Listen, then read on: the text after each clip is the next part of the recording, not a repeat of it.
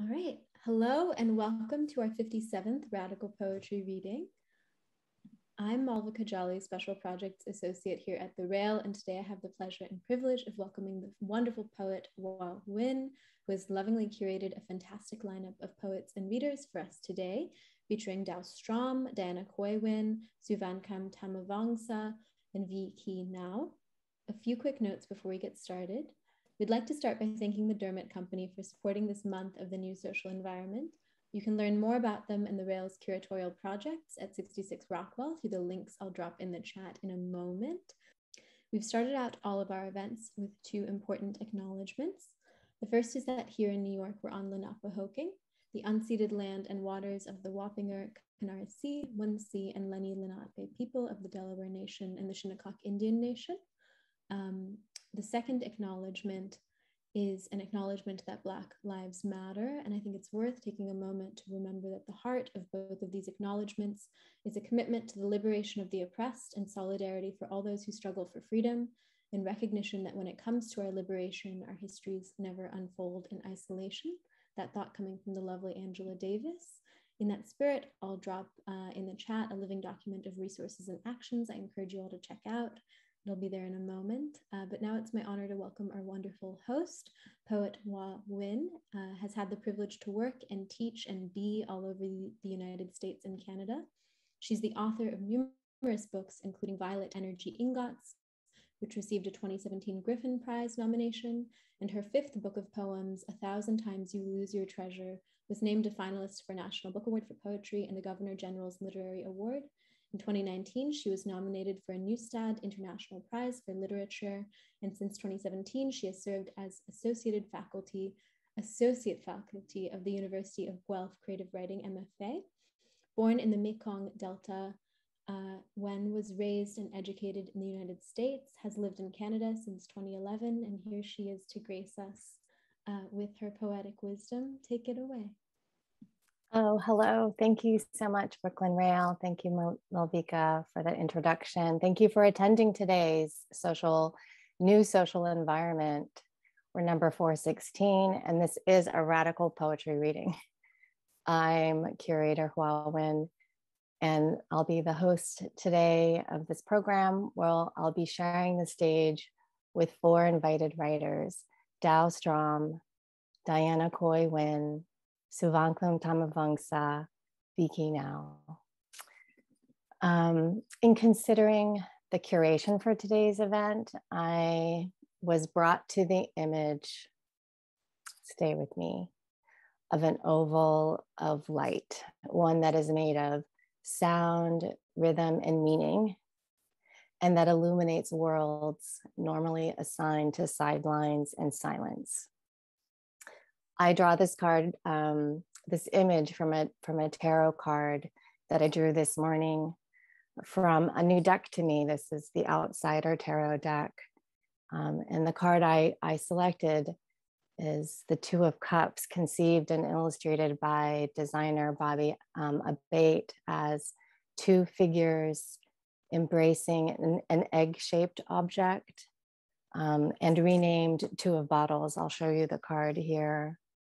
You'll see that it's figured, that oval shape is figured in an embrace by two outsider artists, Tallulah Banks and Billie Holiday, who were said to be lovers. In this card, I see participants in an incubation, an embrace of an elemental structure, radiant oval, as shared creative foundation that nourishes a new making, presentation, or elaboration of forms, released and led with the heart. Considering this foundational loving voicing like shared music, food, stories, and poetry, I'm reminded of something that fellow first decan Aquarius Jack Spicer said: words must be led across time, not preserved against it. The egg loved and released.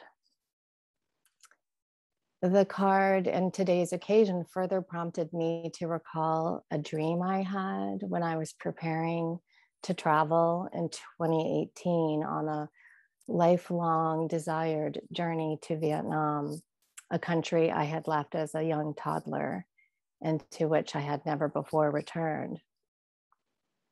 In the dream, instead of Hanoi, I was flying south to the Delta where I was born. A childhood friend waited with me in the airport, and there was a lottery, and I guessed the correct number, and that number was 2, as in 2 of cups, or as the outsider deck has it, the 2 of bottles. And so I scored a ticket near the nose of the plane, a prime seat, from where, for clearance, I had to show the flight crew a special splay of colored wax paper discs. To my amusement, I also discovered that I had packed a wooden spoon and a spatula in my bag. These objects are another 2, this time in ordinary, important objects, cooking utensils, spoon and spatula, participants in an alchemy of nourishment linked to the site of mothering and the ability to fly. For today's event and the gathering of writers I have invited here, I was thinking about shared ethos, one that considers the now as well as generations to come.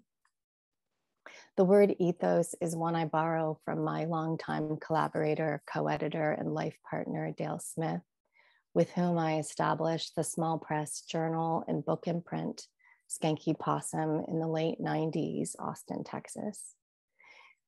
Ethos suggests an element in the development of social outlooks that draws attention to the communicative and community establishing function of the small press poetry world. The small press poetry imprints such as Subpress, Phonograph, Omnidan, Peddler Press, and Black Sun Lit presses that have published the writers gathered here, presses that operate and incubate with culturally fugitive and institutionally marginalized poetics. I like to think of today's gathering of poets as representing a set of literary and social practices that encourage forms of poetic conspiracy on the edges of established networks of writing to make room for possibility in the making of an unruly but open space. Most especially, I believe in the ability for poetry to rephrase and renew ways of seeing and shape the function of creative participation in social realities. I like to think that a space such as this one we are participating in collectively can act to solicit listening, dialogue, and exchange across barriers to establish relationships and locate forms of solidarity. I share the belief that the root of language and poetry is immediacy, emerging out of a shared desire for communal gatherings and togetherness. And it is an honor to host this confluence of poetic styles, ethical sensibilities, and aesthetic values. As with the tarot card I drew, we share among us an intimacy of collaborating, emotional links, mutual respect, artistic bonds, and as diasporic kindreds. Next to the 2 of cups or bottles, I drew another card. The other card I drew when reflecting on this gathering is the 6 of Swords or 6 of Lights as represented in the outsider deck. This card is associated with Mercury in Aquarius, which is where the planet Mercury was in the sky when I was born and been long. This 6 is familiar to me, one that I associate with travel, traversing, transgressing, and in an act of synchronicity to Southeast Asia. In a garden near Hoi An, at the end of that first and so far only visit to Vietnam, I was listening to crow pheasants and the Coco River and thinking about transnational friendships, poetry, family of origin, kinship, and language.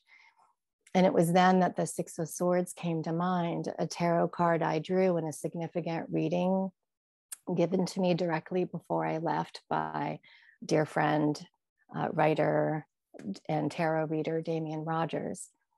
And it's a card that I associate with moving past difficulty, passage, overseas travel, right timing. It's this card in the Rider-Waite deck. You'll see the boat and the passengers. And at that very moment that I thought of this card in the garden in Hoa Nguyen, I saw an embodied symbol of the traveler on the Six of Swords card, a person standing in a shallow bottom boat rowing down the Cocoa River.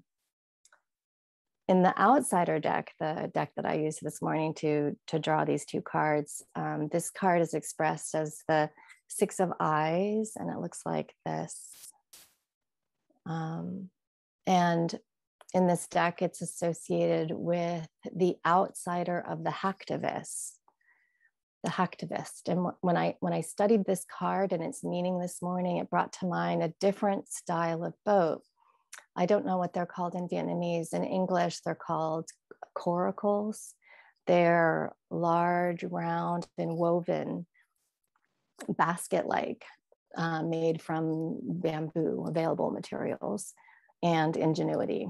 These basket-like boats were designed by communities of enterprising fisher people of what was then known as Indochina or Indochine to the West. And these creators, in the face of oppression, came up with this design for fishing boats, one that they could pass off as baskets, thus outwitting, occupying French colonizers and the punishing taxes they had levied on all fishing boats. And so I see this hack, these boats, basket-like boats, in line with the meaning of this hacktivist card, this Six of Eyes or Swords, the symbol of an activated community with a shared goal of social justice, using open source communications that can create disruptions, subvert, break boundaries, and challenge the status quo. I hope that today's programming may serve as a similar site of fugitivity, empowerment, and transformation, a site of listening, sharing, and learning that imbues us with more nuanced understandings for meaningful action in the world. I am so honored to welcome our readers, Dao Strom, Diana Khoi Nguyen, Souvankham Thammavongsa, and Vi Khi Nao, who will be reading in this order, which is alphabetical by first name. Each reader will introduce the next, concluding with me. I will close the circle to regather us and draw a tarot card in reflection to a question at the end. So you'll want to stay tuned until the finish. I'm so delighted to introduce our first reader, Dao Strom. My first introduction to Dao was through their time as editor for Diacritics, a literary journal for the Diasporic Vietnamese Artist Network, known as DVAN, whose mission is to celebrate and foster diasporic Vietnamese literary voices. Dao had solicited and published my poems there and introduced me to She Who Has No Masters, a collective which she co-founded. The She Who Has No Masters collective of women and non-binary writers of the Vietnamese and Southeast Asian diaspora engage in collaborative, polyvocal, and hybrid poetic works through writing and art engagement activities that reach across borders. Artist Dao Strom works with three voices, written, sung, and visual, to explore hybridity and the intersection of personal and collective histories. The author of 5 books and 2 song cycles, most recently the poetry collection Instrument, which is terrific, and its companion album Traveler's Ode, Phonograph Records, Antiquated Future Records. Strom was born in Vietnam and grew up in the Sierra Nevadas of California. Please welcome Dao Strom to the stage. Thank you so much. Thank you, Brooklyn Rail, first for hosting us. Thank you so much to Hoa for inviting me to join this and for that amazing introduction and setting the tone. Since I'm the first reader and I am in a space with other women Southeast Asian diasporic writers, and we also collaborate as She Who Has No Masters, I thought I would start my reading with actually a cento poem that I made from lines in this book. This is called Troubling Borders, and it's an anthology of Southeast Asian women of the diaspora, art and literature. It's published by DVAN, Diasporic Vietnamese Artist Network, that Hoa just mentioned. It's an excellent resource. It's beautiful. And I wrote a poem taking lines from writers in that book. I think Souvankham is actually included in this. You might recognize your line somewhere in here. And our collective has been exploring the color yellow. And of course, yellow has many associations for Asian people, Asian Americans, negative and otherwise can be kind of a charged discussion. But we've been exploring the color yellow and its associations with us. So I have this poem that is based on a color swatch that is a shade of yellow. It's called 0945. And the name of that color swatch is Treasure Seeker. So I'll start here. I'm going to read some poems from Instrument. And I don't usually read these poems out loud, but they have a lot to do with the body and experiences of being in this particular body. So I will read that for this reading. Color swatch 0945, Treasure Seeker. Porridge and urine staining the edges along those old scales of humanity and savagery. Other Asian. Each of the girls wears a number, then circles. This is a scream, not a shout out. We are evidence of truth, evidence of strength, evidence of the country, waxed and contained. You are still my enemy, Asian America. You are my enemy. I am from.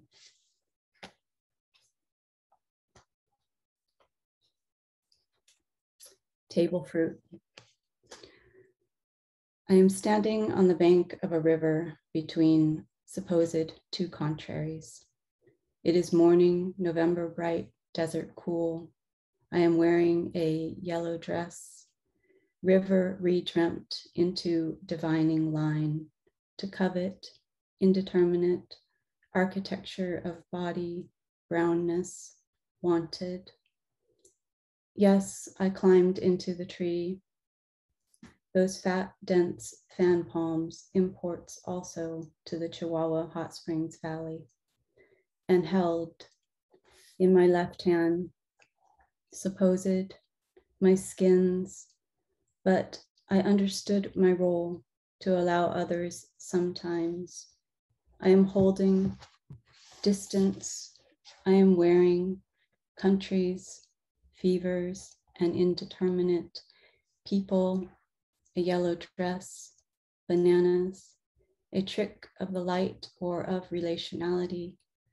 I stood in their labiate relief between two.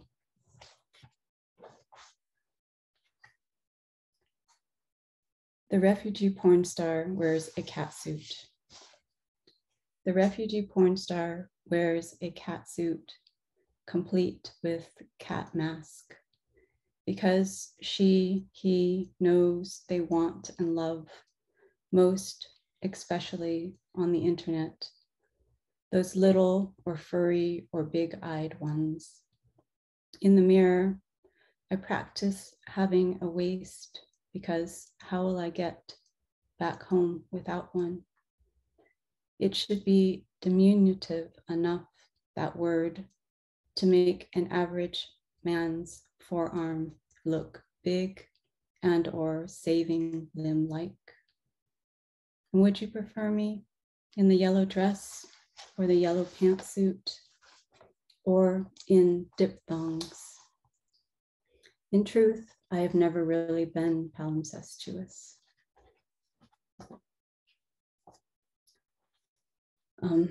This next poem is, it's based on, or it's about a viral video actually, which I don't usually write about these things, but if you Google the phrase that is in the title of this poem, you'll find the video, and it's amusing. And anyways, this poem sort of explores some of my response to this video.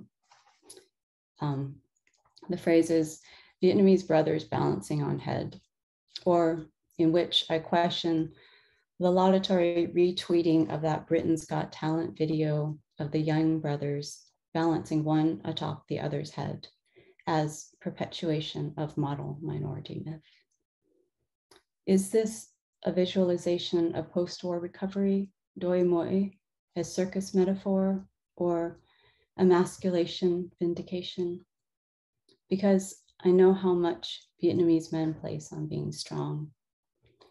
But the Vietnamese body as spectacle, as sight for impossible feats no one ever really needs to perform, is nothing new. I would like to ask, when has it ever been necessary for one man to turn upside down another, his own brother, and balance him with no hands, no less, on top of his own head, to walk down and then back up a set of stage steps, backwards no less, clenching face and fists in exertion for the whole world to see. Collectivity, a drug, weight of blood lines us into. And then these next short snippets are from their extractions from Tale of Q. Q reprise. In this life, destiny shifts without women, leaves, old books. Men's fortunes shift, sick. Women read the world to carry on. Nature, sick, women read, love. The sea now, a last-born hope.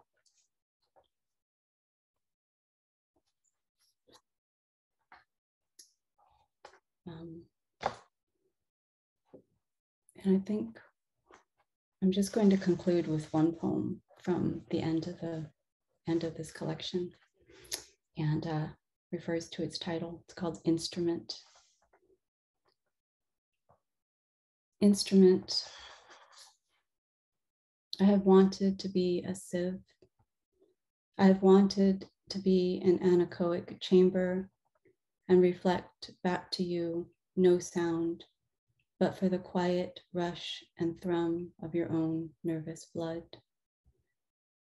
I have wanted to be instrument and not just body to be felt the cleavage of the world through, but instead to splay the invisible light waned out through skin. Skin and rushes, a birdwing desire, a light and under fire. I walked out into the burningest woken of time. Am I acting this enough? As light in the interim, inner of darkness, now entering the machine, in knowing of cloak and insidious of wonder and plunder, not to seek satisfaction in peaks and difficult in climb and into surrender's don'ts. I walked out into the brilliant wokenness of time, and everything was tritest. My response is to sing to the inevictable terror, shake the terrible, terrific air against beating or binding, bodies and nationed, inoculated. My response is to sing into the ineluctable, There is a deep, there is a deep. Thank you. I'm going to introduce our next reader, Diana Khoi Nguyen. A poet and multimedia artist, Diana Khoi Nguyen is the author of Ghost of, published by Omnidawn, and recipient of a 2021 fellowship from the National Endowment for the Arts. In addition to winning the 92Y Discovery Poetry Contest, 2019 Kate Tufts Discovery Award, and Colorado Book Award, she was also a finalist for the National Book Award and LA Times Book Prize. A Quindiman Fellow, she is core faculty in the Randolph College Low Residency MFA and an assistant professor at the University of Pittsburgh. Thank you, Dao. I'm so grateful to be here in this gathering, this shared ethos. And Hoa, thank you so much for the tarot reading and just your words, which will carry me through the rest of this week and beyond. I feel I've never been in a reading like this one, and so it's very dear to me, and I feel a little trembly. You know, there's something about seeing and being seen which really alters one's physical state. So I'll just read a few pieces and then listen alongside others, and we'll chat. This first poem, I wrote it like, I don't know, in my MFA like over 10 years ago, back when only the white imagination was encouraged in a workshop space. And I recently went back and made it less white. So we'll see how it goes. Selkie weaning young. Finding her hide, we trailed fingers down, then against. Grains of fur thrusting shoulders into its waxy skin. This is how she found us. The past draped about us like a cloak, hands separating peach halves from a core. Her form in the sound, a pandan leaf peeking through milk. The only seals in Vietnam. American men with green faces.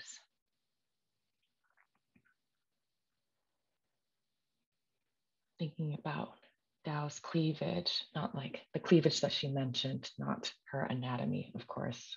So awkward, Diana. Okay, so Dao also mentioned Doi Moi, which is this long sequence that I've been working on, actually. I don't lay ownership, of course, to this phase in Vietnam's kind of history of kind of economic reform, kind of beginning unofficially in the late 80s. But Doi Moi also means to me, as a kind of lay Vietnamese speaker, which is to say I'm not really a Vietnamese speaker, as a kind of like new phase, new time.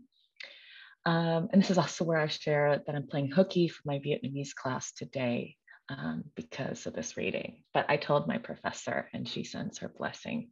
Thank you, Gohan. Doi Moi. At the site where the wound will occur, we know that she was in the garden, the one she had cultivated, seed by seed, shortly after moving in with her husband and their 11 children, all of them together again after years of separation.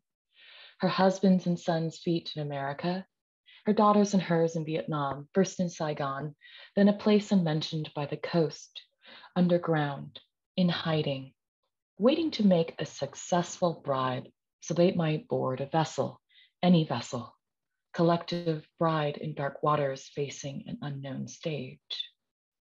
Boom, boom, she whispered to my mother. Butterfly, the word my mother used to reference our genitals, two-cupped wings like a heartbeat. Boom, boom. In hiding all that year unmentioned by the coast, my mother as a young girl had her first period, its dark liquid unseen in their nest underground. Boom, boom, the smear of red between my thighs, perfectly symmetrical. Two lips pressed together, as if to kiss or to strike.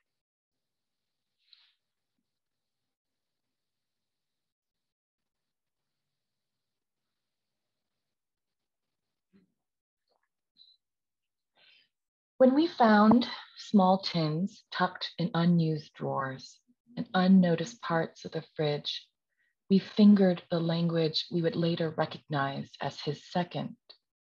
The one Amba Noi nudged him toward, because he was their eldest, and shouldn't the eldest integrate with the whites of that time? When within a month upon arrival, my father and his brother enrolled in engineering courses at Pasadena City College, taking shifts as attendants in the school parking lot. As his heavy eyelids lowered on their evening bus ride, shadows of palm trees washing over his face, did he think for a moment that he was back home?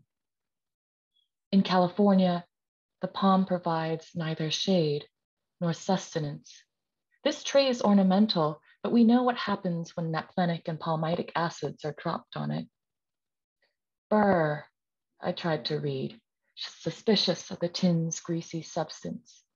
I did not think to taste it, fearing bitterness, or worse, what if it burned me? Both child and refugee learn the words that surround them as well as words that mean harm. With the palm of his hand, a father may soothe or signal. But what about the palm that holds a child down gently so that a mother may strike?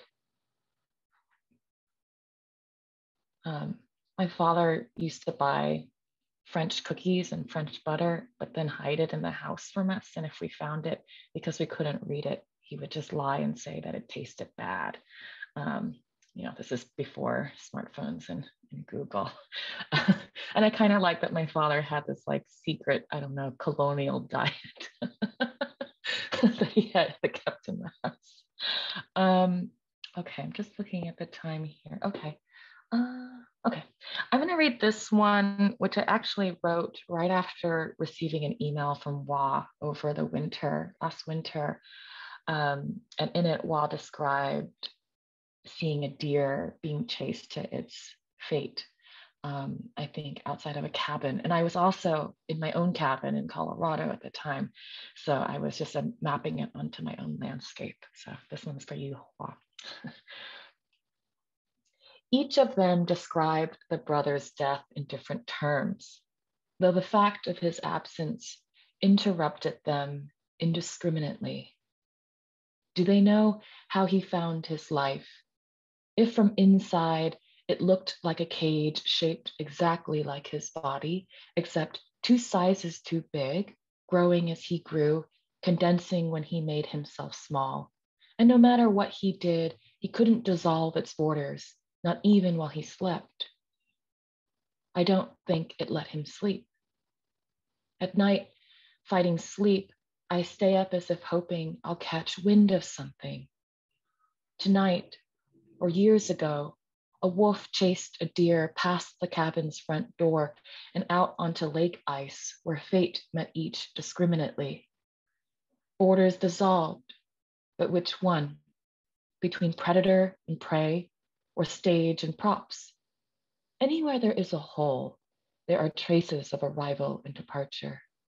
The wind becomes a palimpsest of the creature no longer here, and a song, or is it a cry, emerging from nowhere, on its way to nowhere, passes through until the textures of the earth absorb it entirely. Sound, a body's way of making itself known. Silence, a way of knowing.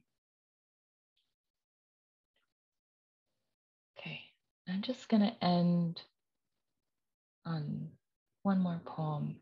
And really the only thing folks need to know is I've also been working in the video archives, home video archives of my family, and been doing this kind of radical empathy project where I recreate my parents' honeymoon and wedding videos. And my grandmother, my Bawai, passed away early this year, pancreatic cancer.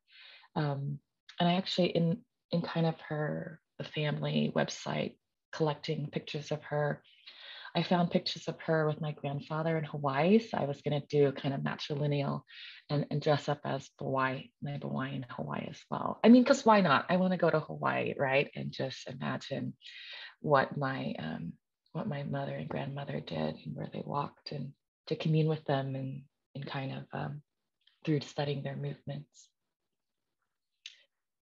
Subjunctive.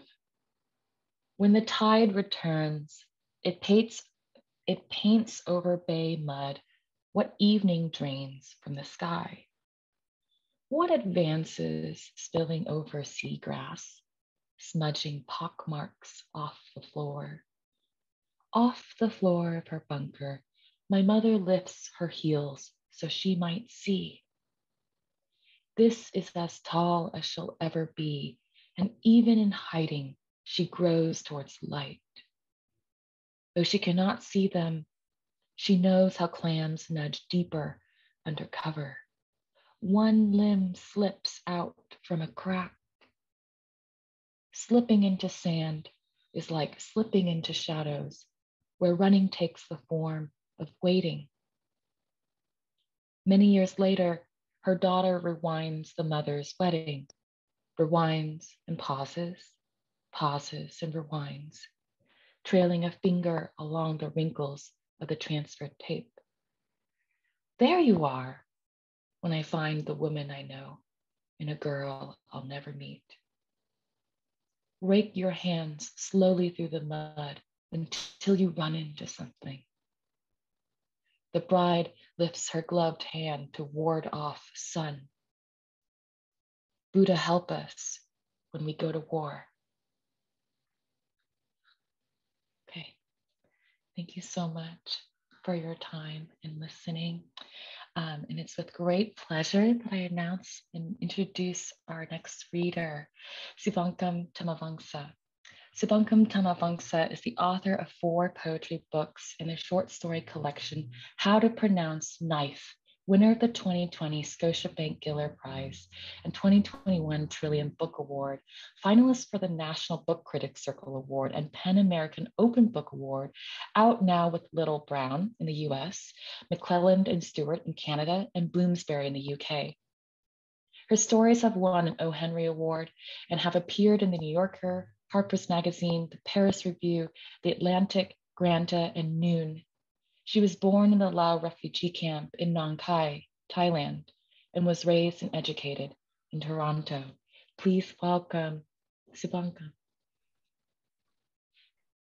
Thank you so much, Diana. I'm so lucky and happy to be here today with everyone. I'm going to read from small poems from all 4 of my poetry books. Water. Water will lie to you, make you believe this unmarked end isn't deep, until you go in without enough air to find your way back. It breaks light before light knows where it is, and takes shape uncertain of its own. In the palm of a hand, a glass lifted to drain. If you wait long enough, you can watch it give up its grooves, its scars, keeping warm, cold, losing itself in what it didn't want to become.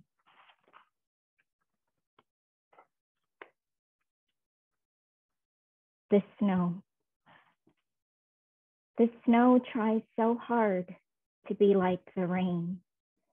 It will fall into the same places, an open petal, a trellis stem, a metal fence. It will know the hard pound of cement against its cold chest, what it is like to be left or thrown aside, the path of every gutter, and that everything in this world is against it, even the sun.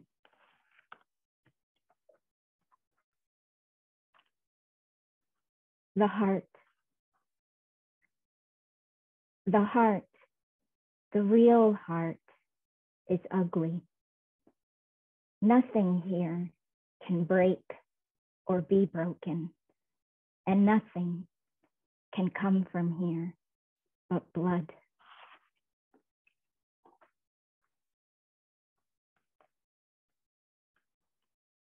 When you learn to swim.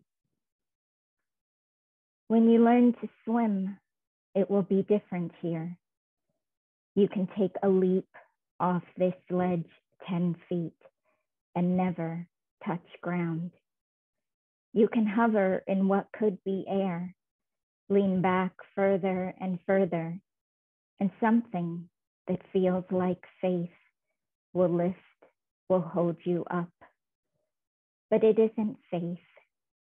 It's some kind of physics, law, a rule of matter, put in place, set in place, as old and as constant as that sun, that unsettled speck, that shadowless thing, that thing to have.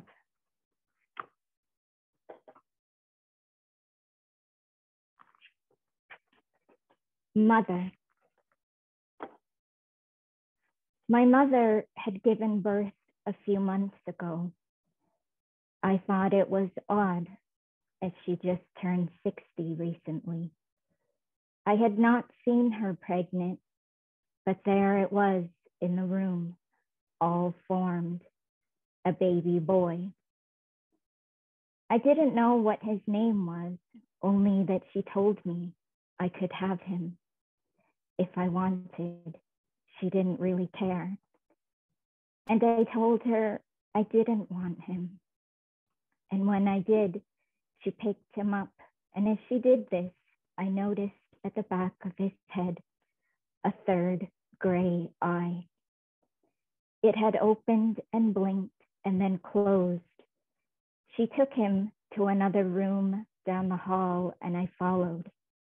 Then she stumbled and fell, collapsed. I ran to her to pick her up.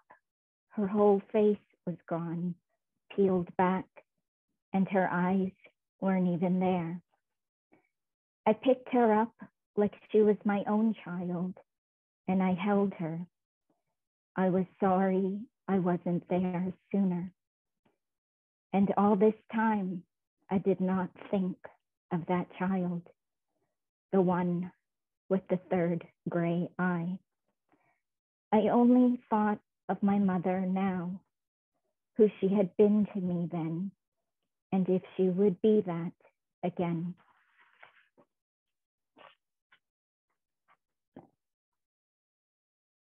Pregnant. In Lao, it is to pa.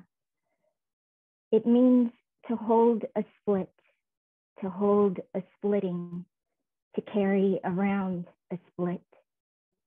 Whatever you think you are or was, split.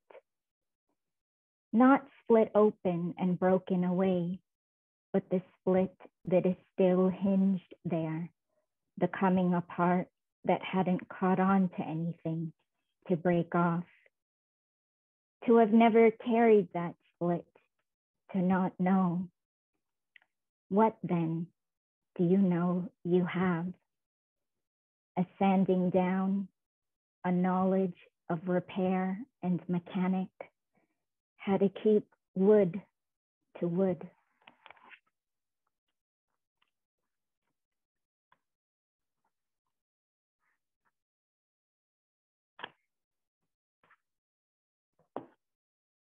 Theory of writing.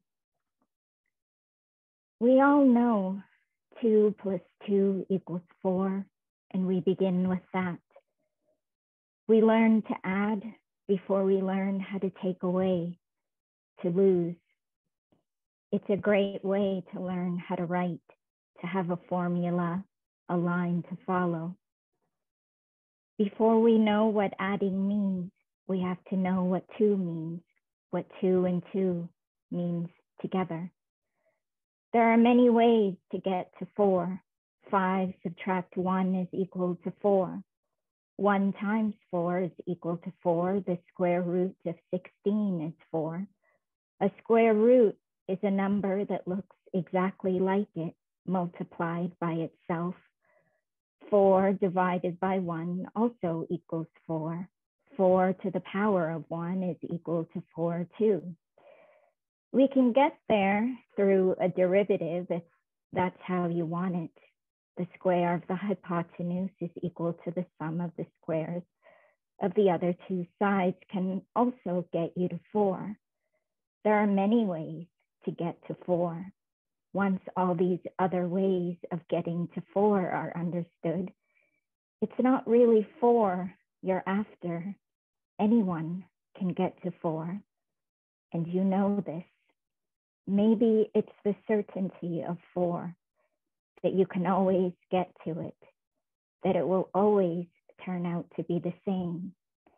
Maybe that's what you want, the certainty of 4.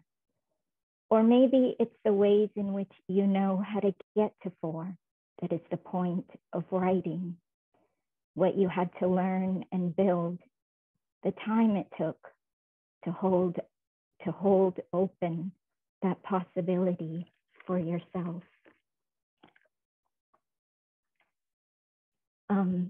Our next reader is Vi Khi Nao, cross-genre writer from Long Can, Vietnam. Vi Khi Nao is the author of 4 poetry collections: Human Tetris, Sheep Machine, Umbilical Hospital, The Old Philosopher, and the short stories collection, A Brief Alphabet of Torture, and the novel Fish in Exile.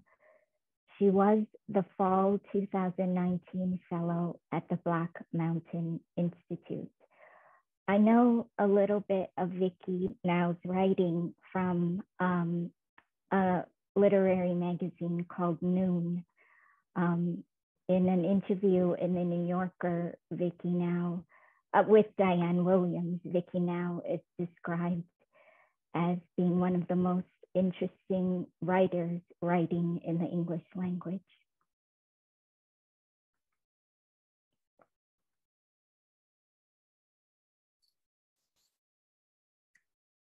Thank you for that introduction. I was so engrossed with the reading experience that I forgot that I was also a reader. So I guess I will read something. Souvankham is also one of, as Diana Williams described, as one of the most interesting writers writing today. And so I am very fortunate and grateful to be in great company. I am going to read from one piece from the Beckett Dilemma. In my youth, my father is short and poor. In my youth, my father is short and poor. En route to New York, the boats wear white shrouds as they float down the sea funeral. A sea so rich it fills the belly of my eyes with liquid ink. From the base of my tongue, an image of my mother lifting me and giving me a wine bath made of dusty strawberries and red swollen grapes. In a hospital bed, white like snow. I'm on the phone with my brother while he asks a strawberry to pee. Pee, little strawberry. In the future, the soul will be converted into a credit card. In order to make an emotional or intellectual transaction, the soul must slide a card into the slot inside the body, under the arm, near the bones of the right or left hand. Depending on the wealth of the soul, the card will have unlimited access to a storage space of instincts and intuitions and a warehouse of noetic supplies. It's depicted in Cyber History Month that King Solomon holds the highest credit score, though that data is questionable. Once in a while, an individual is able to purchase another person's memory or hair follicle. My body is prehistoric and you are waging war privately with the blow dryer, says the color flower, as it is being shaken awake by beauty enhancement machines. I hate to drive a porn star home from a bar. I hate it. I hate it.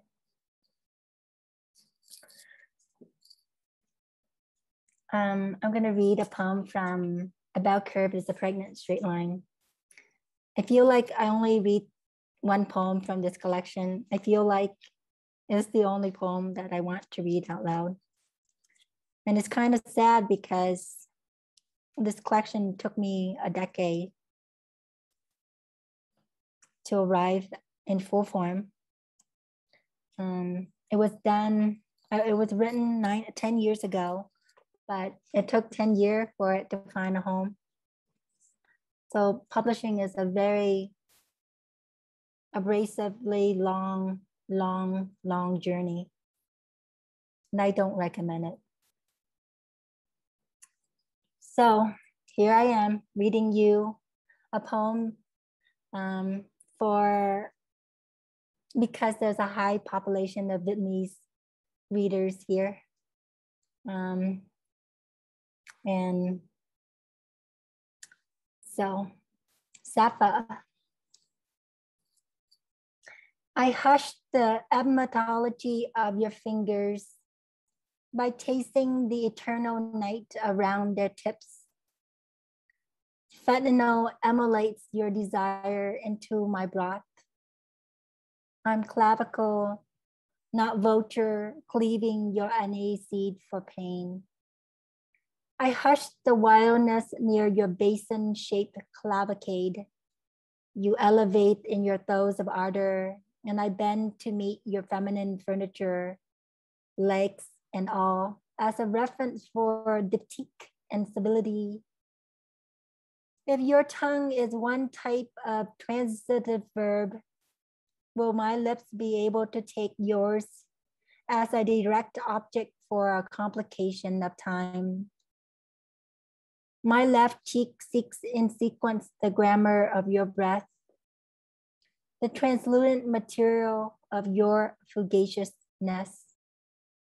As you lean from syntax into chopstick, if time identifies herself as a pansexual and you agree to be the notes on my laptop, if my desire is binary and yours has urinary tract infection, wouldn't it be cruel if I suggest we all sleep together, muscle and all, on a bed of salt and oysters?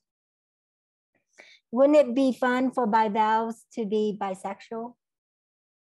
To open a Vietnamese restaurant for lesbians called Sappha? At any rate, I'm really happy that Hoa invited us all to read together. I always feel like it's like a tea ceremony that I'm attending when there's a high populations of Vietnamese or women writers or Southeast Asian writers all coming together. And I feel like that cup of tea is filled to the brim with yellow flowers. I am happy to introduce Hoa, who so generously and kindly invited us all for this tarot card reading, tea ceremony, poetry reading. And I will introduce her by reading the introduction that I wrote for the LA Review when I first interviewed her sometime earlier this summer. Before my exposure to Vietnamese poets such as Dao Strom, Khoi Nguyen, and Stacy Chun, Hoa Nguyen, who lives in Canada, was the first Vietnamese experimental poet that I read here in the States, and the first poet, period. I was living in South Bend and couch surfing at a stranger's home whose small library had Nguyen's chapbook from Ugly Duckling Press, tells of the crackling. Of course, anytime I saw Nguyen on a book, I immediately read it. Needless to say, I was enthralled with Hua's unapologetic expression of beauty and her short lines that break like haiku, communing with the poet Ho Seung Hoon from the late dynasty. So please welcome Hoa Nguyen. Thank you so much, Vi. What terrific readings from Vi Khi Nao, Souvankham Thammavongsa, Khoi Nguyen, and Dao Strom. Thank you so much all for joining us. I will read some poems and then I'll share the tarot expression to close us out and in celebration. I'll be reading a short set of poems that I selected from 1,000 Times You Lose Your Treasure, the book that came out this year, and that for the occasion for which Vi and I spoke. And one of the most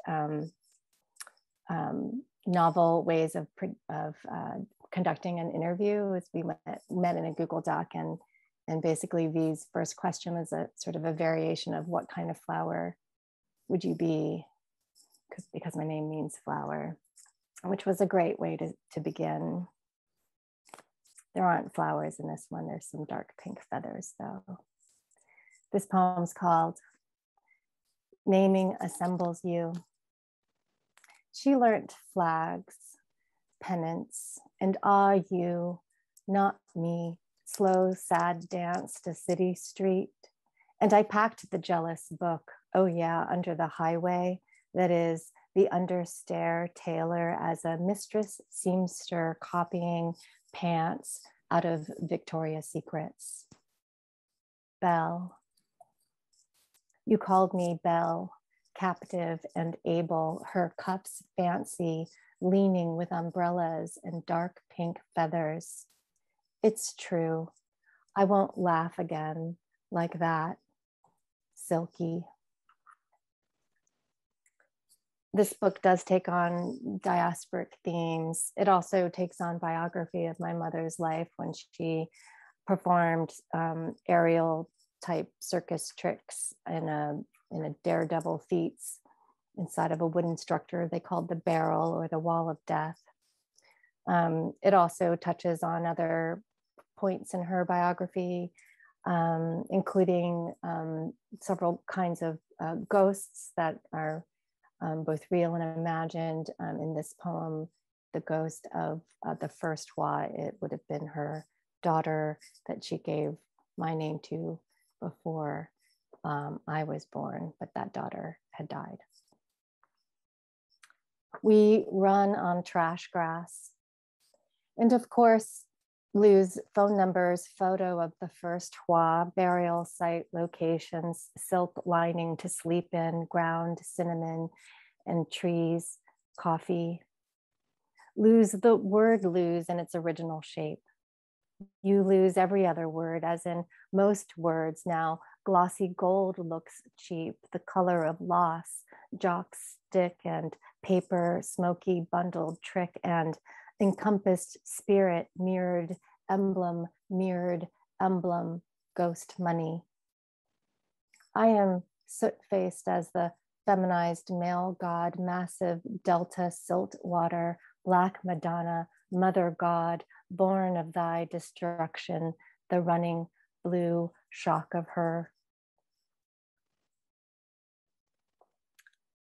This is a narrative poem that describes how my mother met a fate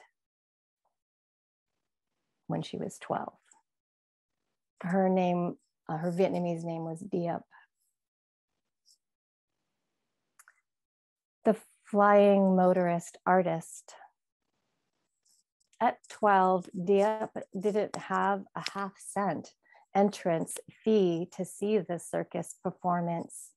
When she was 12, 3 motorcycle performers traveled from Thailand to Kanta. I thought they were from the Philippines. No, Thailand, a motorcycle act that came to her province in the lower Mekong Delta, joining a country fair for the new year, 1954. Everywhere we came to see displays of snakes, contortionists, fortune tellers, to exchange caged birds. She, the disobey, Dieppe, done with farm chores, washing clothes, seeing to chickens, but never the kitchen. She made things burn or break, they said, spilled rice in the dirt, bad luck, they said, and banned her. Recall that one seer and her mad possession, spirits in the belly, suddenly enlarged, round and hard. When she saw the palm reader, they made tell of a sailboat. Come see the flying motorist artist, riding shadows on the wall of death, riding shadows on the wall of death. Watch them defy death on the wall of death. Danger, perpendicular, their reaching hands, 2 men and a lone woman writing her name, loud and loud and loud motorbike flying, the wooden wall roars. /3. I feared I would lose it, taking a running leap at the song. The design, half horsefly, half dragonfly, Vietnamese valor rising up of an otherworld journey I took, reclined on a couch on horse bridle trail. Yes, radiant string, speak for me. I become a voice, elemental, lame foot, herb, knowing healer I met. He, the local feared mage seer, it was a quest for understanding. We both laughed when I quoted Rilke in English, equating beauty with terror, the way my mother was not impressed when I sang my rendition of It's the Hard Knock Life for Us.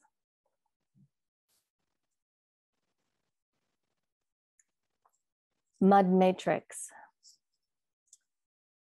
Drown versus flood, silken mud, burned, burrowing creature with strong rodent teeth, Mekong moon story, right water on water, right country, float on flat boats, river moon, reflective, and her voice there. She is shrugged now, high color, quality TV channel, brassy. What electric ribbon of water becomes delta, fish and moving mouths as the 9 dragons move more. Grateful bastard, the passport proud, amoeba thin comes with knees and scratchy pleas of refugee, Ching a cartoon plunder, Chong a gangplank gratitude, we the expected happy, thankful, pleasing, one broken jade bracelet. Mother gone to mud, how to hook her and stop her flying hair, can eat a tooth or other crumbles, bird beak tooth, no, it's flies in your eyes. Crow pheasant. You can wave off the gnat or join it in the next life, live 2 hours or 3 days or 800 years like an 800-year-old banyan tree, beat the drums of spring for the near me new moon. I kick the wicker dog, kick it hard to explain the ancient joke, how to be vast and slow compassion. The strange girl you named high up in the pond sky. But you didn't know how to spell reckon very well. You misspelled reckon and hooked me into a graffiti of surrender. Grow old bones to eat pain. Fuck off renewal candle and burn the metaphor. Despite no claims of no birds in Vietnam because of our constant eating aggression. Who wants to hear about your Asian, North American experience anyway if I write flowery and incomplete? We bird you to the sky and suffering released there. We cry city mountains. I came to tame with a song bowl, a song swap to dynamite the arthritic as an expansion trick. A true jade vibration travels as it sounds, sending a vibration up the face, pyramid shaped. She was born in a halo. Delta mouth begins the sentence, coop, coop, coop, call of pheasant bird. This is the last poem. Spoken through the cracked eye. Drink from the stars, womb woven song, silt sift, silt gift, slit mouth, spilled out and grain pours out. To be free and alive, arms out like wings on either side. You'll stab each other like needles, said her grandfather with his star charts and too many books for a farmer. But what about the aborted babies? Of course their souls fly and help us and counsel, can cauterize memory. But what happens when luck happens? Her solo memento, that photo.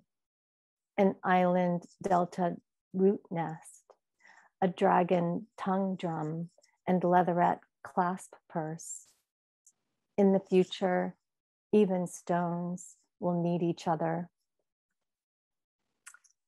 Thank you so much again for attending. As promised, I'd like to summon sort of a regathering of our energies into the space. I did pull some cards while Dao was reading because in the beginning, because Dao had actually was the person who responded to my request for a question for the tarot. And that question is about how do we summon, call collectively as gathered diasporic women of with a Southeast Asian roots as writers to inhabit and manifest. And in other words, how might we contribute to blooming this space? So I put the question in the chat. How might we contribute to blooming this space? And what's really interesting, so I went ahead and used Bobby Abate's Outsider Tarot that I mentioned earlier to pull 3 cards. And the first card, I got 2 3s actually, interestingly, after that conversation about 2s earlier. The 3 of lights, which I love, of course, that it's a circus performer. The acrobat is the outsider that's associated with the 3 of lights. Those of you that are familiar with the tarot would know it as 3 of wands, the sun in Aries. And then the second one is another fiery card, which is the 6 of wands here in the outsider tarot, depicted with these glowing orbs in a tree, with one lion-faced lantern being hoisted, because of course it's Jupiter in Leo, and it's a very expansive celebratory card. Both of those cards I think of as ways in which we can put collective artistic vision into practice, into visibility that has a kind of thrill-seeking fierceness.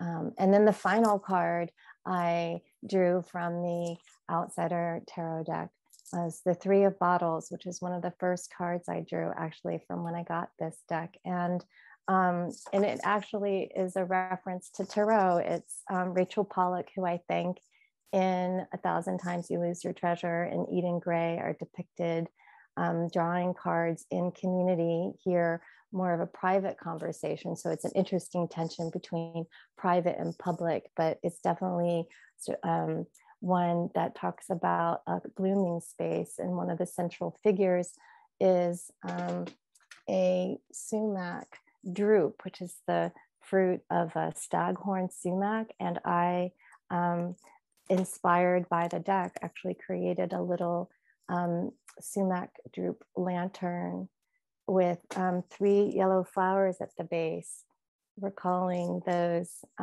yellow flowers in the teacup that Vi had mentioned earlier, which are calendula flowers from a ceremony that I had performed that was in response to a kind of a meditation on continuance, thinking about our ancestors and gratitude.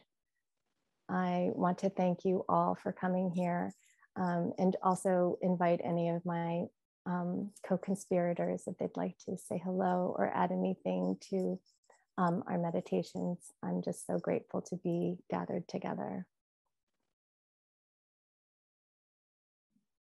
So I'm altering the security settings so that anyone in the Zoom can sort of turn on your microphones if you would like to jump into the space or answer the question about the bloom. Just want to say thank you, Hoa, for bringing the circle together. And 3 seems like a like the 3 of Cups I think of as a collaboration card also, so makes a lot of sense. Thank you to everyone for reading and sharing your words. And thank you, Rael, for hosting us.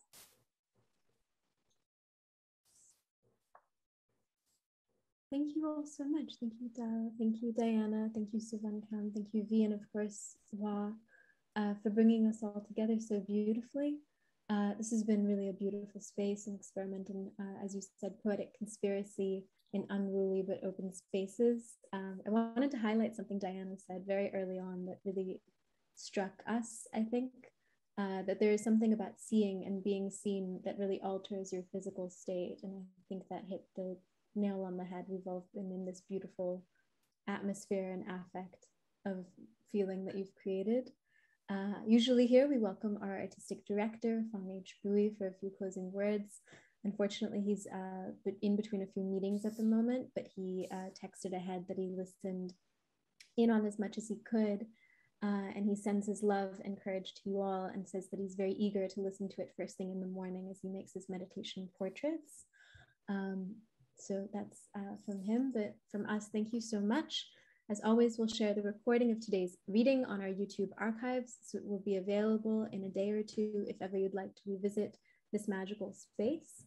And we do this every day here at the Rail, so please join us again tomorrow at 1 p.m. Eastern for a conversation on Donald Judd's essay, Una Stanza per Panza, which is featured as a special edition in our October issue. We'll be joined by law professor Amy Adler, art historian and attorney Virginia Rutledge, and Rail editor-at-large Joan Key, and we'll close with a poetry reading by Sarah Ghazal Ali. That will be at 1 p.m. Eastern right here in the Zoom. Other than that, thank you all so much. I invite you now to turn on your microphones if you haven't already and say hello to each other or goodbye on your way out, or anything that you feel compelled. But thank you all so much. This has really been so special. Thank you so much, everyone. This has been amazing. Thank you. Really beautiful. Thank you, Diana, everyone. thank you for missing Thank you so much. class. Thank you. Pleasure. Hi, Robert. Thank you all so much. Thank you, Hoa. Thank you, Diana. Thanks, Dao. Thank you for that reading. That was wonderful. Yeah. Should I close out the Zoom? Thank you. Thank you. Thank you. Bye, guys. Thank you. Oh. Hi. Thank you so much. It was beautiful. Thanks, Norma. Thanks for joining. It was fantastic. Wow. So good to see you. This was so moving. All these words will stick with me. And thank you for using the deck. I'm so moved and inspired. Thank you. Thank you, Bobby, for your beautiful deck. Is this your deck? Yes. Did you, wait, where are you? Oh, I'm somewhere. You're somewhere here. Somewhere in the mix. I'm under All right. tarot, but thank you. Oh, wow, beautiful deck. Thank you so much. All right. Well, have a beautiful afternoon, everyone. Thank you so much. Love and courage.